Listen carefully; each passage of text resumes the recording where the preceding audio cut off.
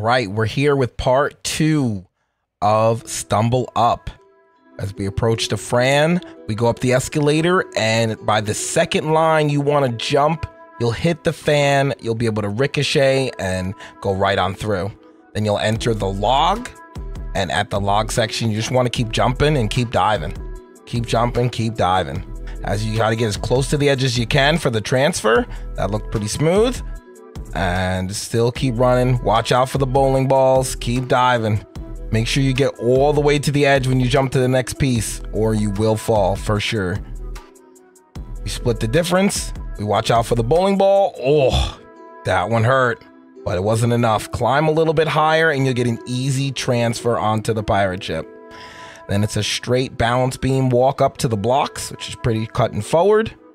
And here I like to wait for the first pink block to spin and then jump, dive right to the blue. And keep jumping and diving all the way through. And you'll get a straight shot onto the spinner. Try to jump when the blue one is spinning. And then that makes it a little bit easier if you want to go slow and take your time. Wait for the spin and then transfer.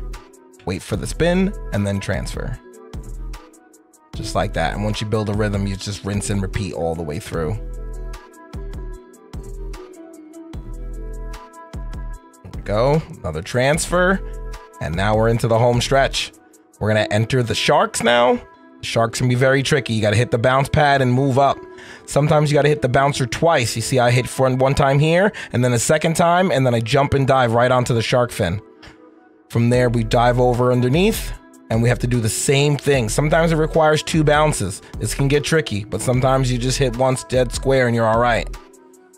I hit the bounce, I transfer again, and here I try to hit the corner so that I can get as close as I can to the other shark. One more bounce. I'm taking a look at the situation. If you're unsure, just keep bouncing and keep looking forward. And then I make my transfer. Accidentally hit the bouncer, so I drop back down, hit the bouncer to connect. I'm working the far left side. That seems to be the easiest. I see where I need to go, and then I execute. Bouncer, jump, dive. And we're almost in the home stretch.